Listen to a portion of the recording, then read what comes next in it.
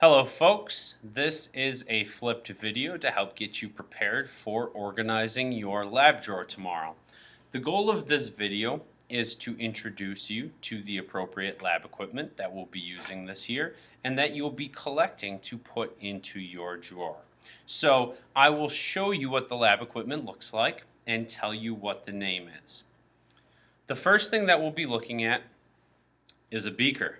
So a beaker is just a cylinder that is designed to hold liquid. It does have gradations along the side here that do help us measure. This is not the most precise measuring device, so it's more to hold typically a liquid while we are using it in an experiment.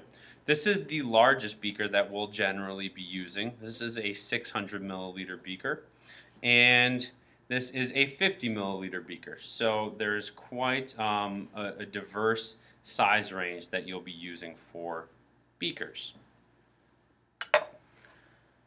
Next, we'll talk about an Erlenmeyer flask.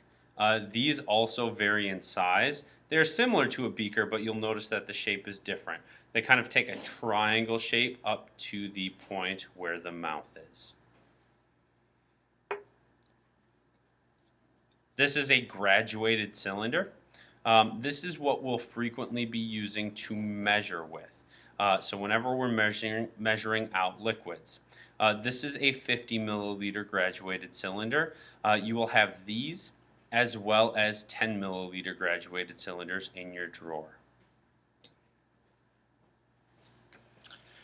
This is an example of a test tube. You will have probably 10 of these in your drawer, as well as one of these two things. These are two different types of test tube holders. It doesn't matter which one you have.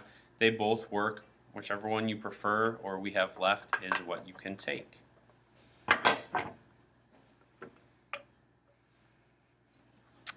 This is a pipe stem triangle. When we are heating something that is porcelain, we'll typically use this to hold whatever device we're using. Oftentimes, that will be a crucible. You can see that it fits very snugly right here, and this holds it so that we could apply heat to the bottom of this. So this is a pipe stem triangle. This is a crucible, and this is a crucible lid.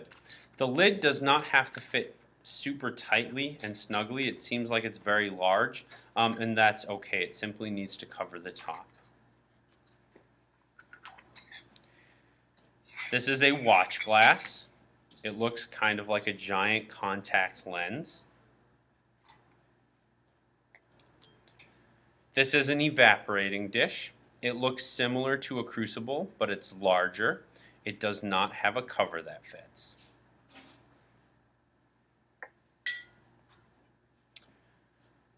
This is a test tube holder.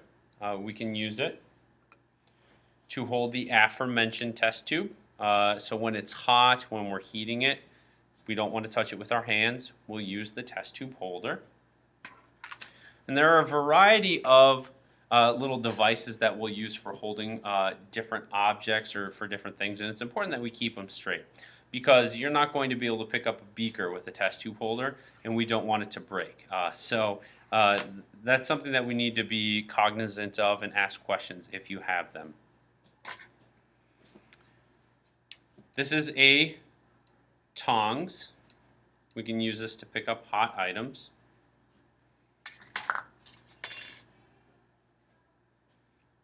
I call these a tweezers.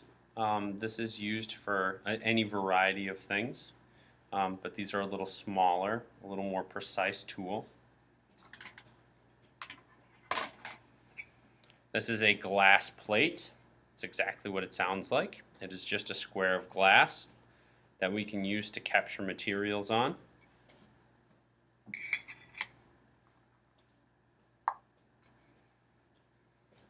This might be a little hard to see. It's just a long solid glass basically rod. It's called a glass rod or a stirring rod. You'll use this because we don't ever stir with thermometers, so we use these. They're just more sturdy, much less likely to break.